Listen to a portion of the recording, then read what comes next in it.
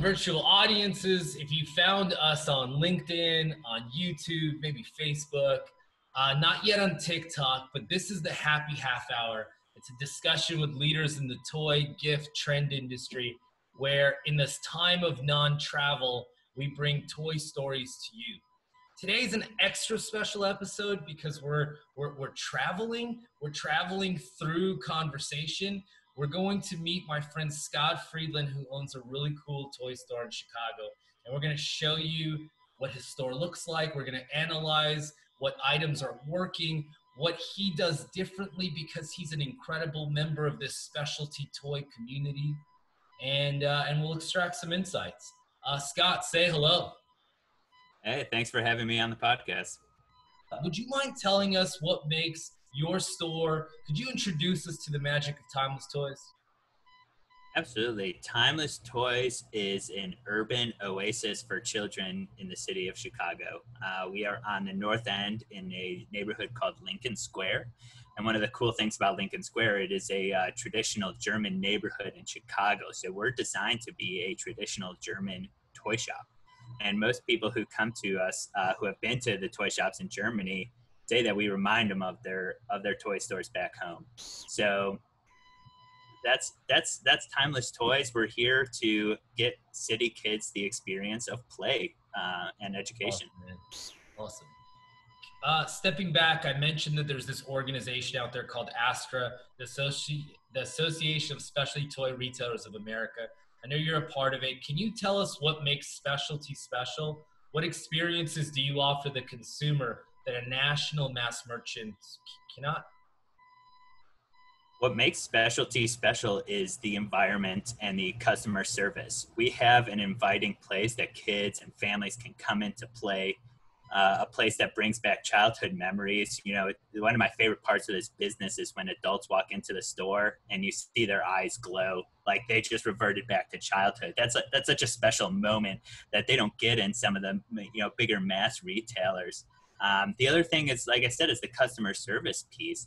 All the staff in my store, we have backgrounds in education, early childhood development, child psychology. So we're not necessarily here to find what the most popular toy is based on your favorite TV show, but we're here to ask questions and find what the right toy is for the child or adult that you're shopping for. And that's what makes us, that's what separates us from the pack in specialty retail. We have that ability to interact one-on-one with the customers. Wow, that's incredible. Wait, can you rewind that? Say that again. You actually have educators and did you say psychologists or therapists on staff? Yeah, we have staff that has backgrounds in child psychology. They have backgrounds in early childhood development. We have multiple previous preschool teachers, kindergarten teachers, elementary school teachers on our staff, people who know play through the lens of education. That's really cool, man. Well, I feel like you have a unique perspective on things, and 2020 is an insane year. I'd love to understand how that is reflected in your bestsellers and in your strategy overall. For example, what were your top 5 items in 2019 this time, and what are they now? Yeah, and it's been a total change since 2019. In 2019, we saw the first half of the year, we're selling a lot of arts and crafts product. A lot of people getting those little gift and tchotchke things. One of our most popular items was Nido by Schilling. Yeah. Easter is always this time of year, so plush is always big, plush bunnies, as well as outdoor items and books. This year, we've seen a little bit of a shift. Our art supplies are still big, but things that usually sell best for us fourth quarter are selling during this time because people need things to do at home. So big is games right now. We're talking brain teasers. We're selling the classic games really well, your Connect Fours, Battleships, the things that mom and dad played when they were kids and now they want to play it with their own kids. Construction and Lego is huge right now, much larger this time of year than usual, and puzzles too. Puzzles, I can't get a hold of puzzles anymore. Any 1,000-piece puzzle that comes into the store flies right off the shelf. What is it about the 1,000-piece over any other? I think 1,000 piece. So usually we sell the lower piece puzzles really well. And I think we're selling a lot more puzzles for adults now because the adults want entertainment also. And I think adults come in and they think 1,000 piece is that like good, solid starting point. Also, there tends to be the most diverse artwork in the 1,000 piece puzzle. I think with puzzle companies, that tends to be the most popular, as far as the adult puzzles go. So people are seeing the designs of it and seeing that everyone else is doing these 1,000 piece puzzles. So the adults are jumping in on that, which is great. It's awesome, man. Can I ask you your top 5 items so far year to date? Sure. So I have my list here. So my top 5 year to date, for arts and crafts, it's Klutz books. Klutz are great because Nice. it's an all-in-one package, perfect price point, and a variety of age ranges too. For games, my number one seller this year is actually Connect 4. It's it's something that we've always carried because we carry a lot of the classic games, and people bought it. But what I'm seeing is that I actually had one family that bought 3 or 4 of them and sent them out to other family members, and they're playing over Zoom with each other. It's such an easy game that you can play virtually over Zoom as long as everyone has one. Wow. Okay. Yeah, Love it. exactly. And it cross age ranges too. So people are playing with their grandparents and all that stuff. Lego is our number one construction item right now. And it just keeps getting bigger and bigger. Lego is ever growing, and with all the new licenses they get every year, that's huge for us. Like I said, those 1,000 piece puzzles, specifically Ravensburger for us, has been really big. And another big puzzle that is in our top sellers is Ibu puzzles, because they focus a lot of puzzles on social justice and current issues, and that people have been using that as a way to have fun, but also teach their families about the current status of the United States and what's going on in the world. Absolutely. Play has a role in the most unexpected of places. Yeah, and Thank you for that transparency. Sorry, go ahead, Scott. oh, of course. I was just going to add one more. Our best-selling outdoor item is actually this little package called it's like the outdoor play set, and it's by Schilling. It's a little $15 box. It comes with a magnifying glass. It's got a whole book full of activities and fun things to do outside, and we actually sell it as part of our summer camp in a box for kids that are Schilling. Yeah, a lot of Schilling this year. Absolutely, great company. Yeah, that's awesome. There was a meme I just shared. It was like 9-year-old me going to a toy store, and it's Andy Dwyer like getting super excited, and it's 35-year-old me, same exact expression. I get excited Yeah. for the toy store, man. As you should. It reminds us all that we don't need to be so serious all the time, in this world where everything's a little bit crazy. Just laying back and having fun, even as an adult, and getting to play, it's more important now than it ever has been. Yeah, man. And I'd like to thank you again for being so transparent with data. I think data transparency is a core way for us to get better, and one of the best practices that I recommend for anybody I'm working with. Use data to build strategy. I'd like to talk to you about best practices overall, and I'd like to know some of the best practices from your vendors, reps, collaborators, local print shops, bakeries, anybody who's collaborating with you well. Yeah, I think right now some of the best practices from, as you mentioned before, Astra, some of the vendors, reps. I'm also the president of the Chamber of Commerce here in Lincoln Square, so the Chamber of Commerce is a big collaborator for us, is interest in the customer and their needs as opposed to just being a salesperson. During this whole COVID-19, the people who are looking out for others and have an interest in actually what's happening and not just pushing product one way or the other are the people who are making those long-term relationships and making business better. So, for instance, my best reps are the ones that know my tendencies. They know my store. They come into my store. they'll, the best thing I could ever hear from a rep is when they say, there's this product is awesome. Yeah. Because don't buy it because even though it's a great product, it's just not going to work for you and your customer. They know me that well, so they can step back and not just be a salesperson. They know how to get me to try something. As far as vendors, being interested in what we do as a business again. So my best vendors care about promoting us and promoting small toys and not just necessarily the product that they carry. One vendor who has stuck in my mind is Hoppe. Yeah. Cassidy Smith from Hoppe is. Sure. I've had multiple conversations with him on just how. Yeah, Cassidy. One of the biggest conversations we've had is he reaches out to me and just says, "How can I help you be a better business? How can we help you get past COVID?" It has nothing to do with Hoppe, and those types of things mean much more than the sales relationship, and that's how companies are going to survive, especially in a world like today. Look, man, I hate to be. You can have both. You can have business, and you can care about your customers because Yeah. they come hand in hand. You just have to prioritize them correctly.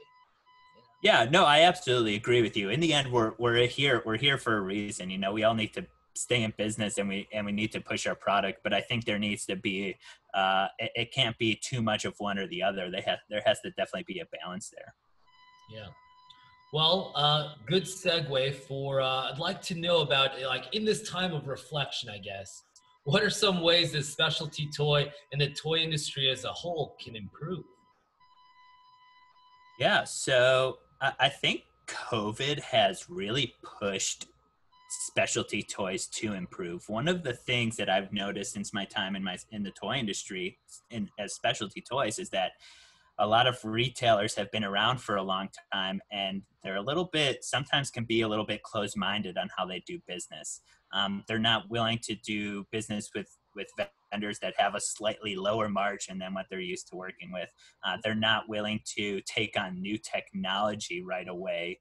And I think when COVID hit, that really pushed a lot of stores to build a new website, start using social media and video and this type of stuff. Sure. They start, yeah, exactly. Start thinking about the products that they haven't been carrying in the stores that their customers really want and can't get anywhere else. And so I think that's been huge for us. And I think the toy industry, the specialty toy industry especially, needs to continue moving that way. We need to be competitor in the bigger market. I think something as an overall as a toy industry, speaking of margins though, is that altogether, I think we need to do a better job of not devaluing our own product. I've noticed before, and it's getting better over the years, is that, for certain items, there's kind of a race to the bottom as Yeah. far as how much it can cost. And, you know, that doesn't really, the race to the bottom gets you nowhere. Um, Yeah. and One thing that I loved, although I don't have any children that I'm buying for, so my take on this is a little bit more as a marketeer. I loved when specialty stores pivoted to shop by a price point.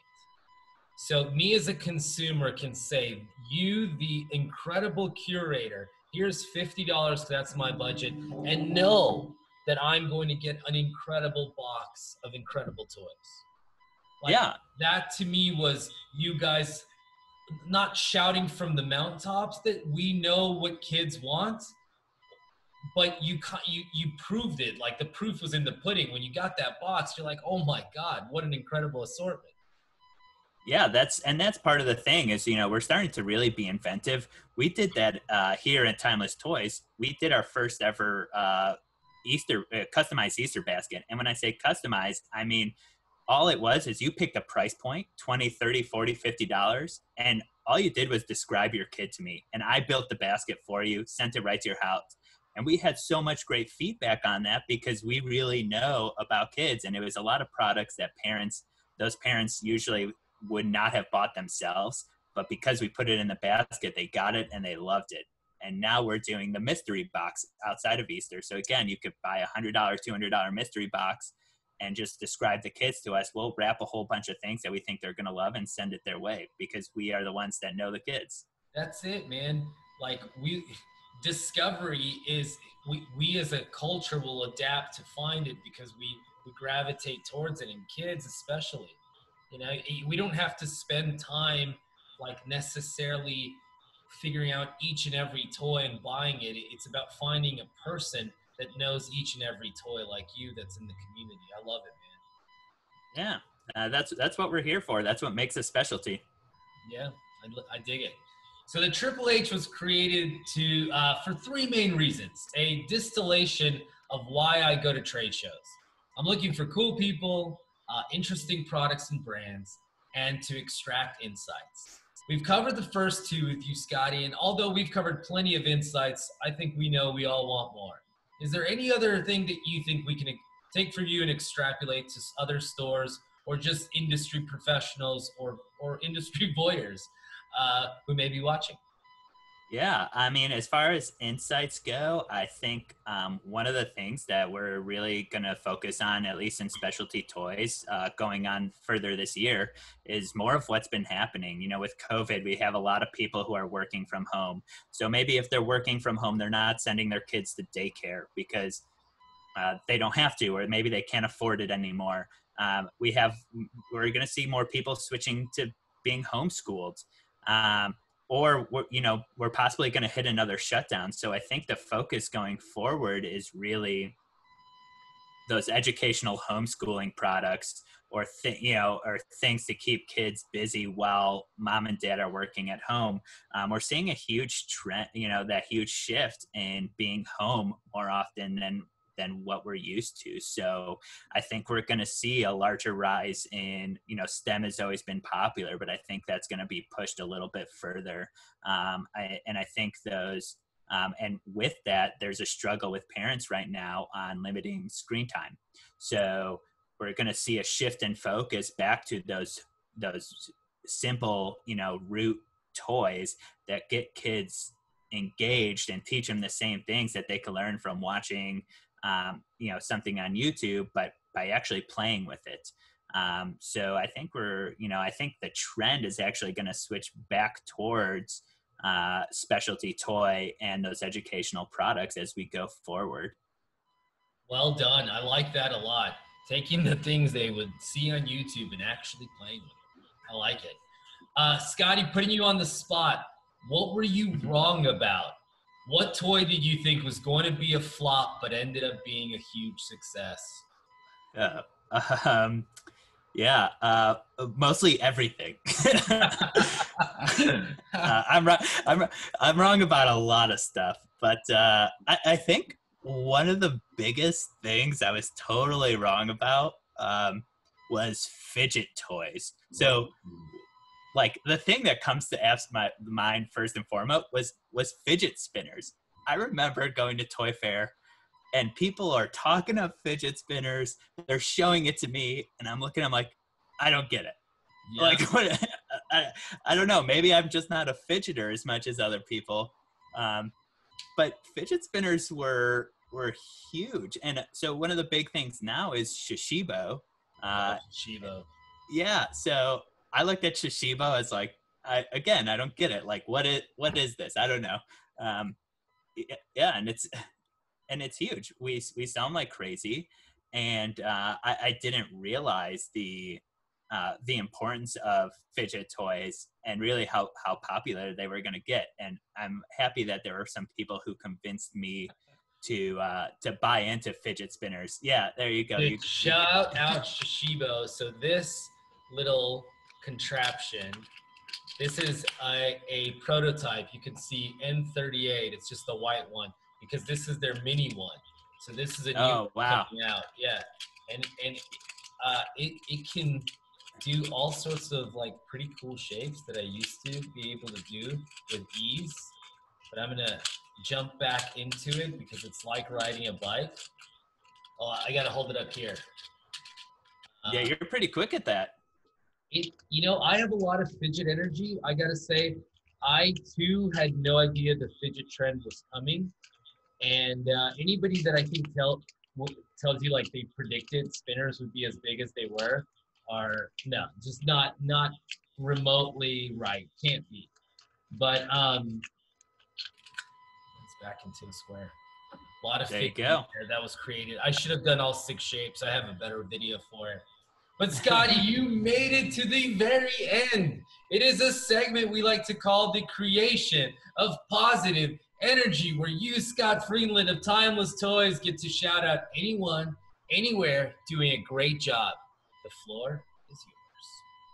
Yeah, I just want to, there's a few people on my list. I want to give a huge shout out to my staff. They are the reason that our doors are still open through all of COVID. They're awesome people. My wife, Leah, who has really taken over family matters. I was gone for a month and a half on National Guard service responding to COVID. So these people really ran everything for me. My dad, who's a partner in my business, Martha Burrows, who founded Timeless Toys 26 years ago. And a huge shout out, as I mentioned before, to Cassidy Smith of Hoppe, a huge mentor of mine. And he just keeps bringing it on in the toy industry and setting the trend. Very nicely done. Thank you very much. Shout out Timeless Toys. Your Instagram, please.